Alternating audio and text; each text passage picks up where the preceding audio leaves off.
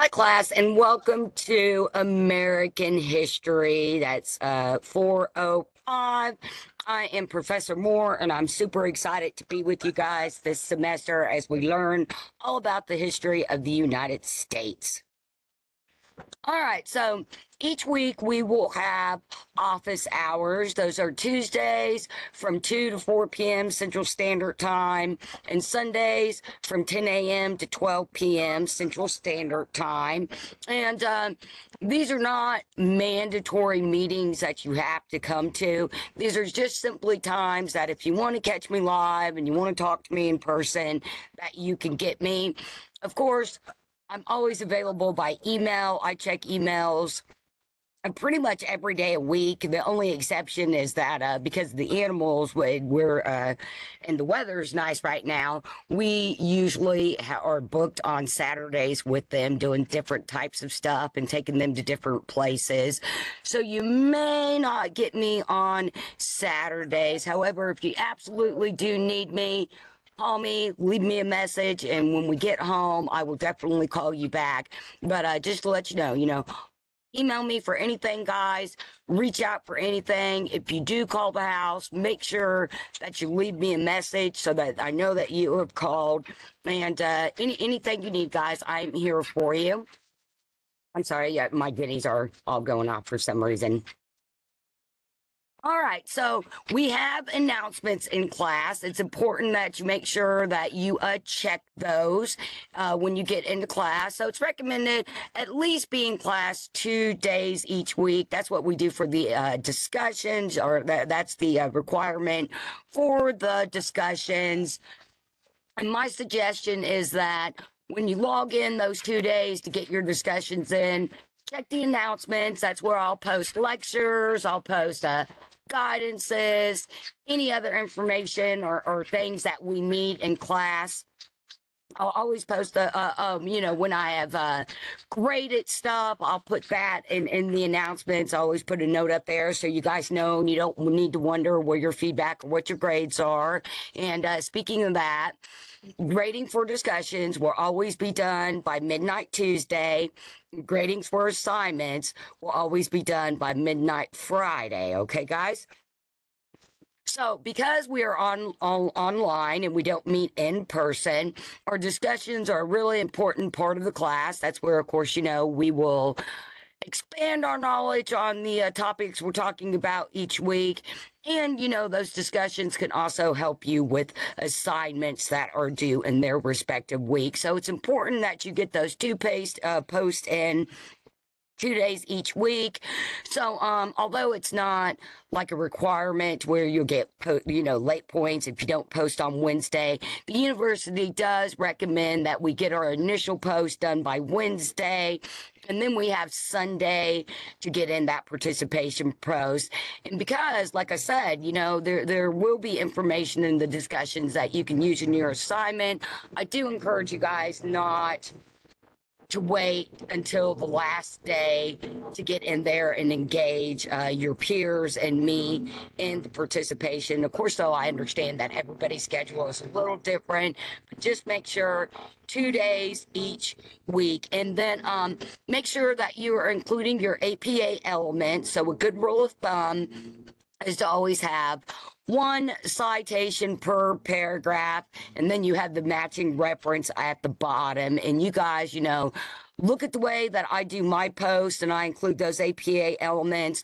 Look at the way I do that in our weekly guidances, and use those as models. And then if you're ever in doubt of how to do something in APA, reach out to me, guys. I have no problem helping you set up sources. I have no problem going to the library and helping you look for sources to use for, for your discussions and assignments in class. And just, like I said, reach out to me for anything. All right, so this is a map of our modern world. So it's not really so important. I know it's actually a political map, but that's not what's important. What's important with looking at this map we get started with American history is that this is where we're at today. All right, guys. So in the past, before America was discovered, we have here, this is Sebastian Munster's map of the New World in 1540.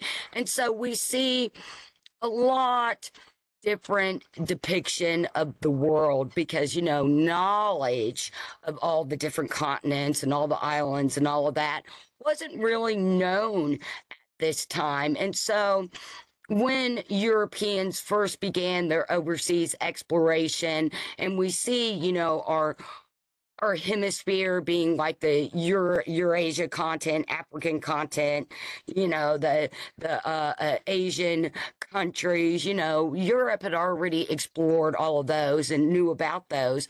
But, you know, the United States, and actually, we should say the Americas, because it includes, you know, the whole continent from up in the tundra there of Canada, way down to the tip of South America. You know, that was all really undiscovered country for the most part because Europeans didn't really know about that. Of course, there are, you know, the more we learn with archaeology, the more we see that there was probably exploration of the American continent before the 1400s and before, you know, Columbus so-called discovered America. He didn't really discover America.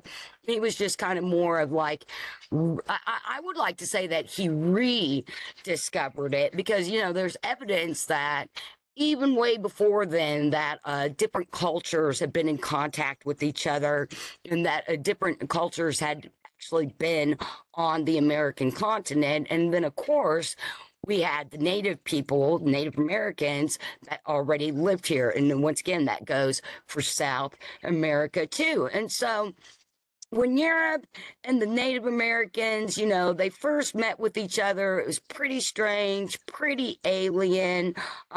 Europeans, they struggled to make sense of the worlds they discovered. And then, of course, the Indians, they were, you know, struggling with who these newcomers were and what their motives were and what their demands were as far as the colonists and the Native American relationships went, right? And so we see a lot of violence in the beginning with these initial contact. And we also see a lot of exchange of technology, food, pathogens, ideas, and styles. And, you know, the Indians and the European, they would fight and kill each other. But then they also, you know, they found ways to cooperate and accommodate each other. Even though, you know, we still kind of struggle with that a little bit when it comes to cultural groups that live here in the United States. We pretty much, we have people from all over the world, right? All sorts of different cultures live here in the United States, which is, you know, that's why we're called the melting pot of diversity. But out of those, Native Americans are still pretty much at the bottom of the totem pole and many incidences and many reasons. You know, we won't go into all of that though.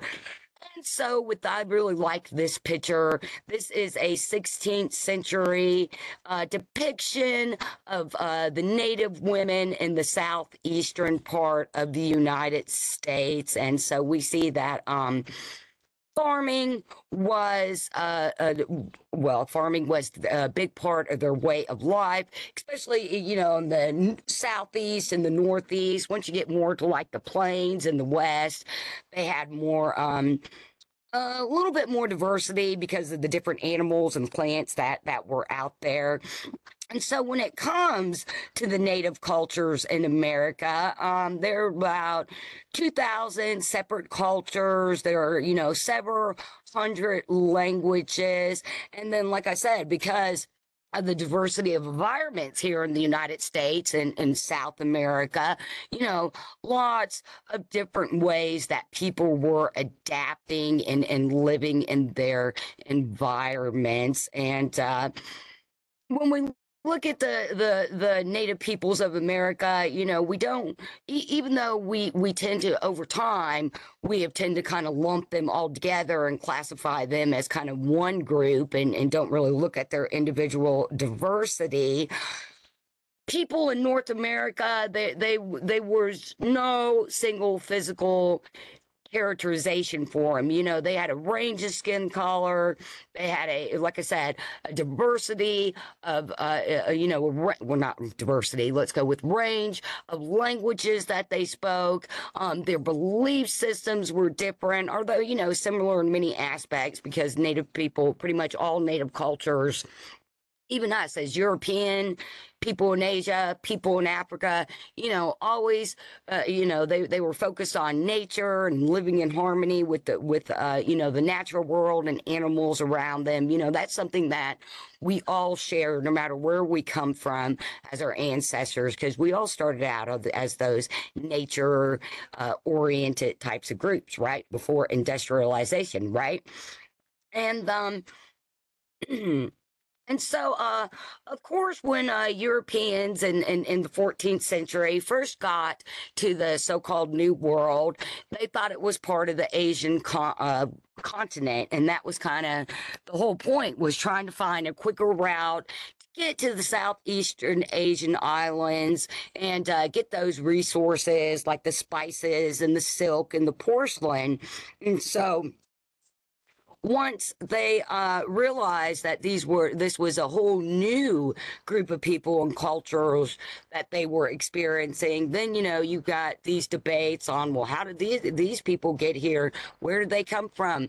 Who made them? Because of course at the time Europeans, they were very very religiously motivated, especially the Christian religion.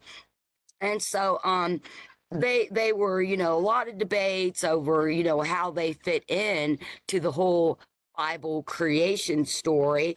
And then at the same time too, Europeans, they would compare them to African and Asian cultures. And so like I said, farming was a big part of the American continents here. And maize farming was actually one of the earliest domesticated crops here in the Americas. And we say that was probably about 2,500 years ago, but really it was probably longer than that. I mean, we have that traditional idea that people crossed from, there in the beginning of the Ice Age, from about 12,000 years ago.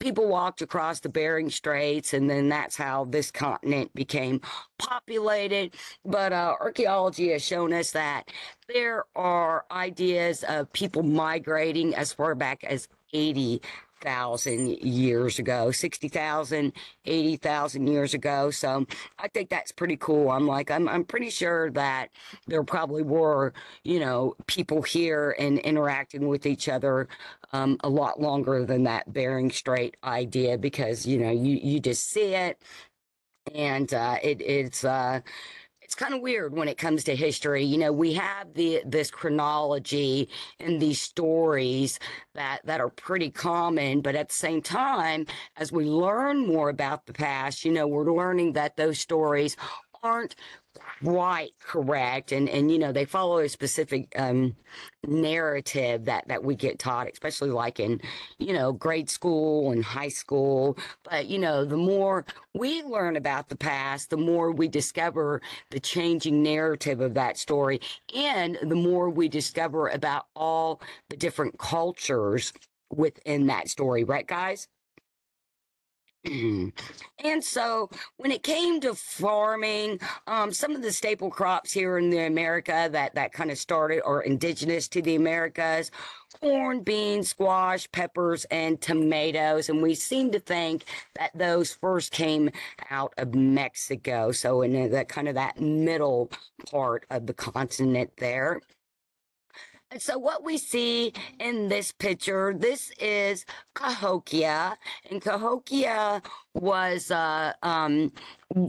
is one of the most prominent mound sites for the Mississippian culture. So when the Europeans first got here to America, that the Mississippian culture, as you see on our map there, they kind of were in control of a lot of the America here, as far as the southeast, especially, and more this eastern side of the continent. And many archaeologists believe that if the Spanish would have held off at least another 30 years before they encountered the Mississippian culture, that the Mississippian culture probably, more than likely, would have been more advanced than the Europeans. And so they would have had better technology, and we wouldn't have seen that decimation of the native people because of diseases and pathogens, which is really the thing that decimated the native cultures here.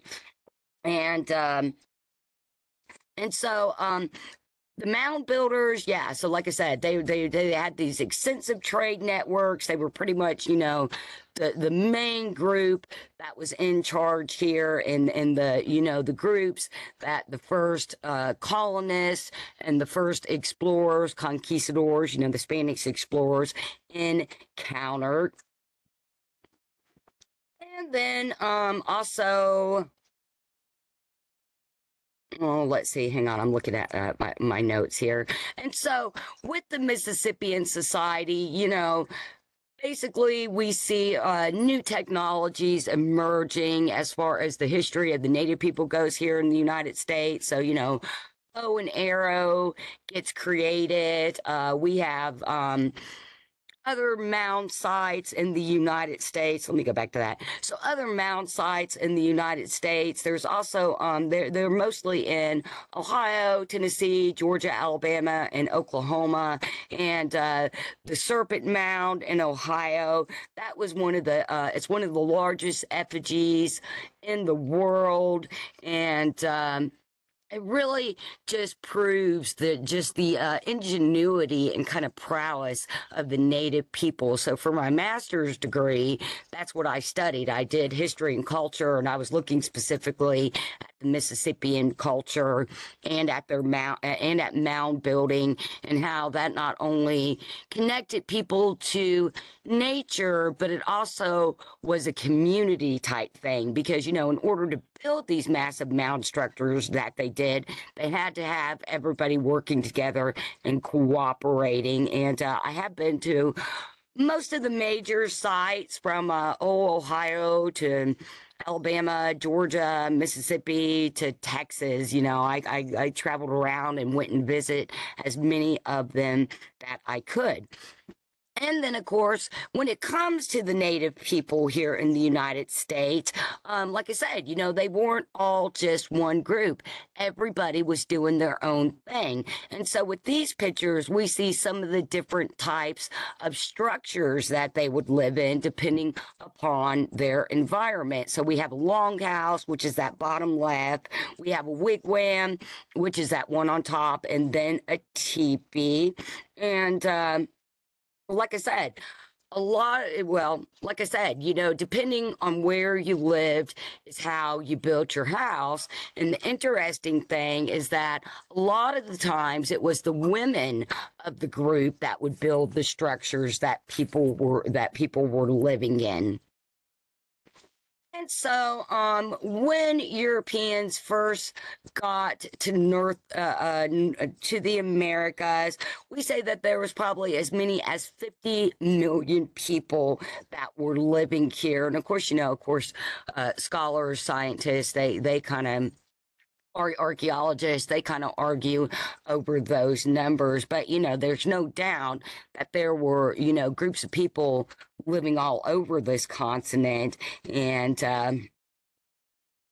then, like I said, depending on their environment was how they were going to live. So, like here where I'm at in the southeastern part of the United States, farming, foraging, hunting were a big part of their subsistence pattern. But then when you get out to places like California or Florida, where you're along the coast, fishing would have been a main source of subsistence for people.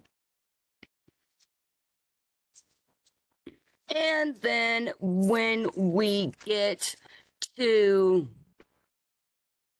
the Spanish conquistadors, they were one of the first groups that arrived here in the United States, and much they in the Spanish conquistadors, they pretty much got here between like 1513 and by 1543, they were kind of already all over the place, but really the Spanish kind of focused more on the southeast and the southwestern parts of the United States.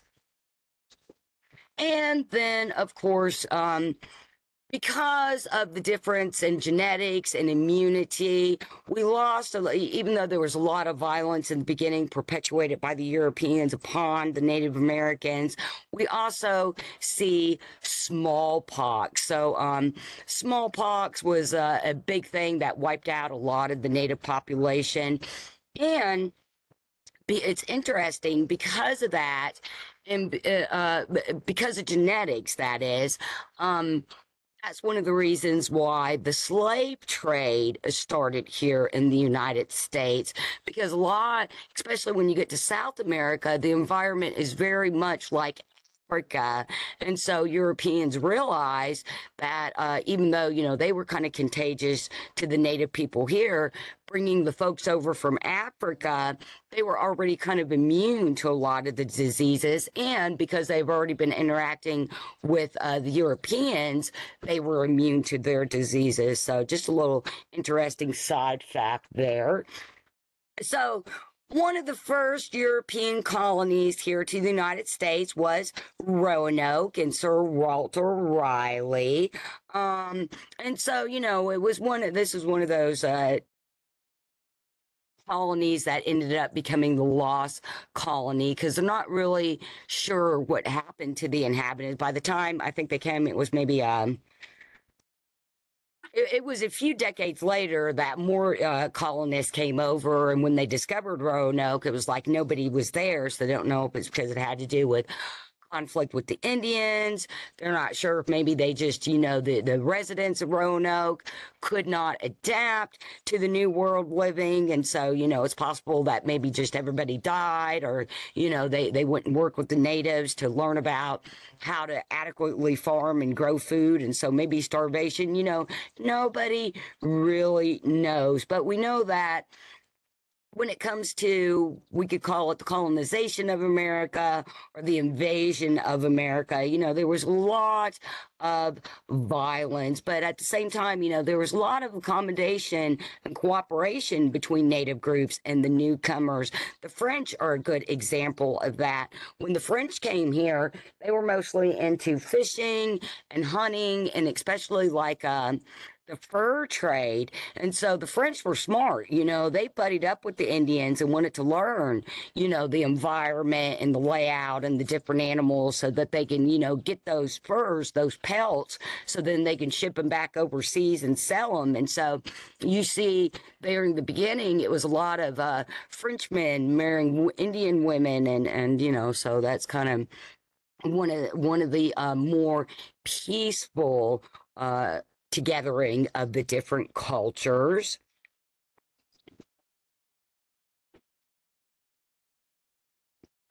And then, like we said, of course, though, contact with exploration and even brief settlement here in the American continent. It took place long before Columbus's first voyage here, but it was his voyage that had the most profound impact and consequences. And, that is led us to that understanding of the transformation of Europe in the centuries before Columbus is essential background knowledge. But it also helped, it's also a key part in history, because this is really when we started documenting what was going on here in the Americas. And of course, for these colonists coming here to America, there was, it's very agriculture, it's very feudal system. And then the Roman Catholic, especially with the Spanish, they really were very predominant over the different colonies. And, there in the beginning, it wasn't easy for the Europeans coming here. There was a lot of famine and, those living, adjusting to the different environments was really hard for people. But by the 1500s, we actually see about 65 million Europeans living here in the United States. And, since Western Europe was officially Christian, like we said, the Catholic Church really played a crucial role in these colonies. And, that was kind of once again, a bad thing for the native peoples, be it here in the northern part of America or down in South America, because the Catholic Church was really cruel at this time. And, they would persecute what they considered heretics and non-believers. So basically with the Indians, what they would do, it's like, if you don't convert to Christianity, we're just going to kill you. And so a lot of the missions in Texas, it's kind of sad. They have a lot of graveyard, kind of like the Holocaust and the concentration camps. There are just these massive graveyards where they would just dump the Native American people because they did not want to convert to Catholicism. And so, the only option was death. It was like convert or die. However, though, when it comes to economic growth, that was fueled by agriculture, expansion, and that's really the whole reason for why Europe was coming to the Americas, is they were looking for that commercial expansion. They were creating these trade routes so they could send stuff back to Europe. And so, that kind of created this expansion and growth of markets and towns. And we also see that this led to intellectual and technological growth of Europe. And we also see that, these exchanges with Asia, the Middle East, being here in the Americas, this is what kind of triggered the Renaissance, and it helped, create a more artistic and scientific revolution. We see growth in communication pathways. We see universities being created and new ideas being formed. So, this is kind of when the Renaissance, so it was after Europeans got here to the Americas that we see the Renaissance start over in Europe, which actually started in Italy. And that growth of this, the Renaissance, which is really this idea of humanism, this human-centered perspective and curiosity about the world around them, that played a critical role in motivating exploration here to North America. And then we have to also, and so then, to kind of backstep a little bit, but, that's one of the reasons why it was so revolutionary and for Europeans to come here, and why we have all these new technologies and ideas being created, because we have to go back a little further. We have to look at what was going on in Europe. And, Europe was just coming out of the bubonic plague, which killed a lot of people off. And so by the 1500s, we see, and during the plague time, people were still in those medieval states in Europe. So, even though we still see a little bit of feudalism here in the beginning of colonization with the American continent, we also, once again, we see these new ideas and these new ways of living and of being human start to come out. And it was also a way for regrowth of the population, right? And then, like I said, so, the Spanish, the Portuguese, it was actually the Portuguese. They're the first ones that set out on European exploration. And then, because they're right next to Spain, they ended up, that's then why Spain started venturing out too. And so the Portuguese, Henry the Navigator, he was the first one to sail around Africa to reach the West Indies, and of course that's where they established several colonies, and they later were one of the, or later after, well, several colonies there in Africa, and then after that they became pretty predominant in India, and they're actually the guys that started the Atlantic slave trade. And one of the things about the Portuguese, the way that they contributed to other countries, European countries, actually coming out. Sorry, guys, I know the guineas are going off. I have no idea how loud they're going to be once I publish this.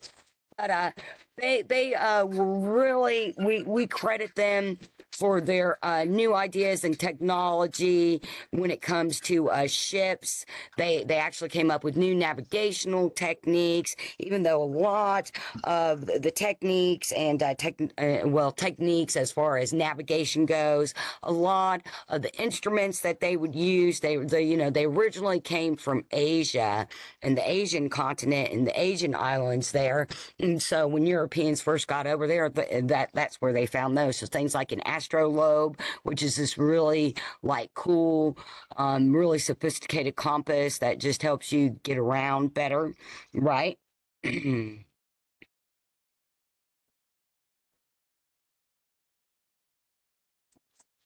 Oh, oops.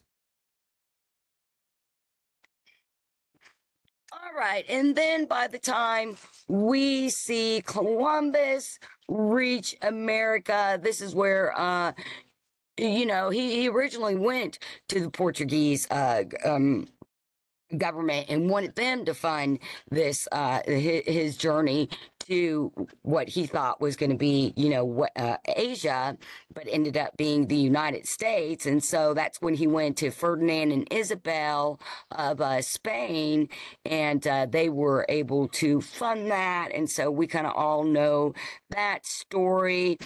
Columbus even he never even stepped foot on the American continent. He actually got to the islands. He got to the Bahamas first, and he did kind of have these imperialistic goals. The idea was to come and conquest, and secure the resources to take back to Spain. And then once again, because he thought it was the new, he thought it was somewhere else, he described it as the New World. And then we have America Vespucci, who is where America got its name from. He was a cartographer, so he was a map maker. So he came over here and he started, exploring and traveling around, and he was making the maps of what the continent looked like. And that's where this idea of a new world came about. And so, since the Spanish were one of the first to come here to the Americas, they had a lot of imperial control. And so, even though at the same time, and once again, the Catholic Church really had a strong hand in dictating what was going on here, at the same time, because they were so far away, there was a lot of local autonomy. And so, the Spaniards, they had careful control over their colonies and the people who lived there, and they had a type of class system too. So, that's where they, of course, if you were indigenous, you were at the bottom of the caste system. And then if you were the local leader, then, you were pretty much like a king in your own little area of the world. And, that's a strange things for humans, is that's one of the things in psychology we look at. We're like, why does power corrupt so many people? People get this little sense of power, and then, for the most part, you see a lot of bad things that tend to happen. It's like power really does corrupt and go to people's heads.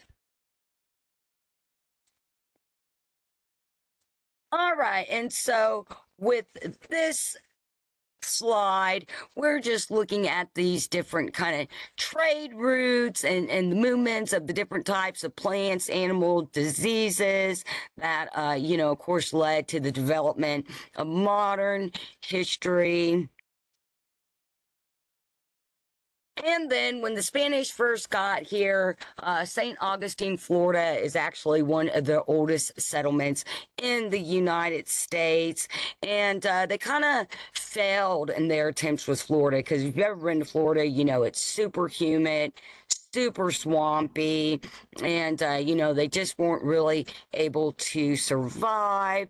And then we have and so they started venturing further into the heart of the southeastern part of the United States there. And so we have Ferdinand de Soto, and he spread a lot of disease among the southeastern Indians, but he was also just a really bad guy.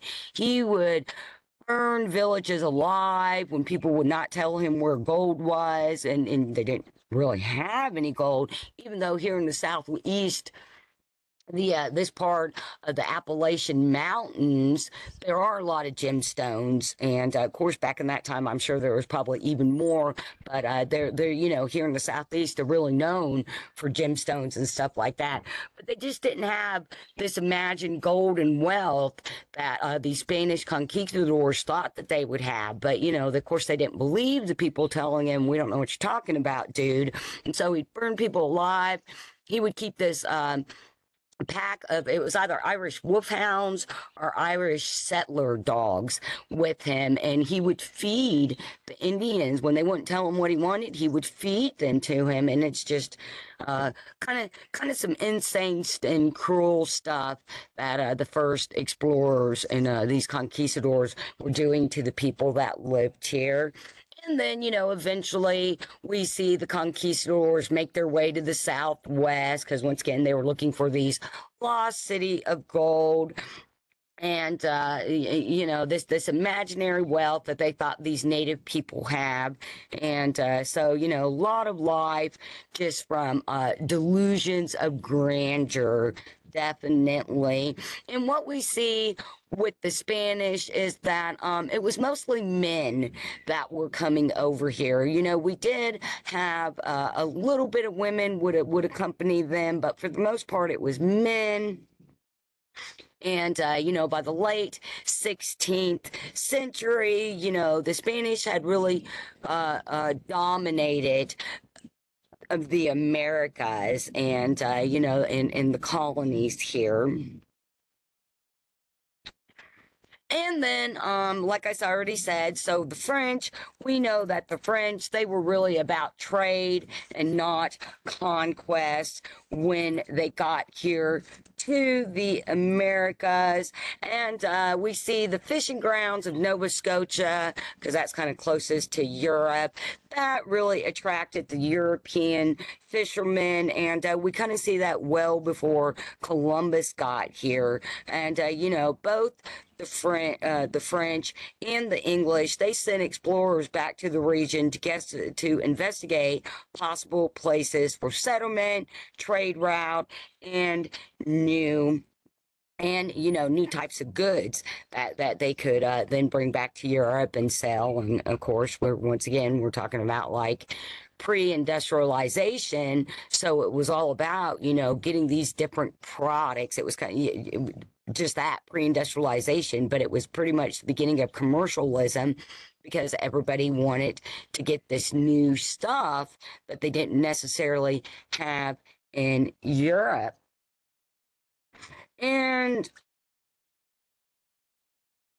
And so, once again, with these people coming to trade, they establish much better relationships with the native people here. And so we always think of one of the common ideas is that, oh, the Indians were stupid, and you would just give them like a bracelet of beads, and they'd end up giving you all this stuff that was worth more than that. But in actuality, the Indian people here in the United States, they had a sharp eye for quality goods, and this cutthroat competition among the traders provided them opportunities to hold out for the best price. So they weren't stupid, they weren't not ignorant like we commonly think. And so what did that do?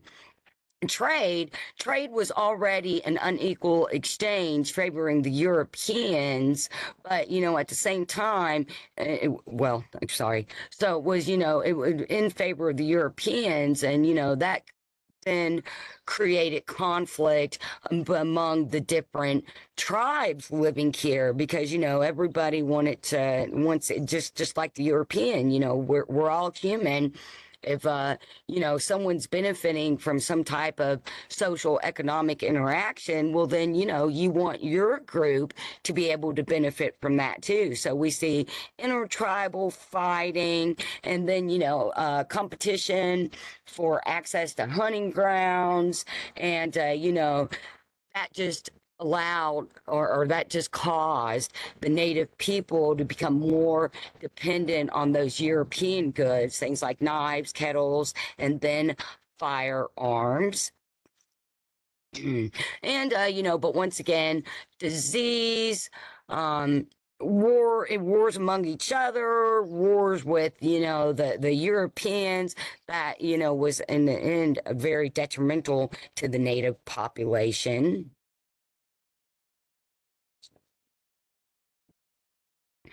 And then, of course, when the Europeans first started coming here, we also see that they would quarrel with the Spanish a lot too, because that stems from religious wars in Europe, between like the Protestants. So we're just coming out of the Protestants and the Catholics having their wars over in Europe, the Spanish Inquisition. And so, of course, for the Spanish, it was all about they're getting this land for the Pope and for the real Christian religion. And, the Protestants were like, no, no, no. We're the ones that are the real a Christian religion. And then you have these kind of ragtag groups. That's really what the Puritans were. The Puritans had different Quakers. These guys had different ideas than the predominant Protestant and even Lutheran and Roman Catholics in Europe, and they actually were kicked out of Europe. Everybody thought that they were so radical that nobody wanted them in Europe. And so before they even got to the Americas, they had ventured out of England and had been around a few other northern European continents there, and everybody was like, nah, you guys are just kind of weird, so why don't you see if you can make it over there to the United States? At the same time, though, because those groups did make it here, and they developed the colonies that they did, we know that some of their religious ideas, did take a hold here in the United States, and some of the way our Declaration of Independence and governmental systems were set up had a lot to do with some of their ideologies. You really kind of see that a lot here in the southeastern part of the United States too, because like Southern Baptists, for example, they like to do the revivals, and they have these kind of long church services that involve a lot of community, like picnicking afterwards, which is kind of what revivals are. They're like these week-long, month-long type religious events where everybody gets to come together and worship with each other. And that actually was something that the Puritans started. All right, guys. So that pretty much is just a quick overview of the beginning colonization of the United States, these different groups that, already lived here, these different groups that were coming in, and just a little introduction to the beginning of the culture that we live in. So, once again, there were a lot of clashes because of contact and these different groups learning how to work with each other, a lot of loss to the native populations. We see the beginning of the slave trade, and that all has to go back to this commercial economic ideas of, that's why Europe started venturing out of the European part of Eurasia, there, a continent, right? Is because they were looking for these economic opportunities. And, it wasn't so much that they started out with the intention of, we're going to go to these other parts of the world and we're just going to kill everybody and take all their stuff, even though they did that a lot. It was more about, how do we show that we're more powerful? You know, Spain had just been actually established as its own independent country. You know, Great Britain, England is just a small little island, and you know, they, of course, you have Ireland, you have Wales, Scotland. They're all, and you know, they're actually on the English island, but Ireland, you know, is an island that's pretty close. So those guys were all fighting with each other, trying to establish dominance and control.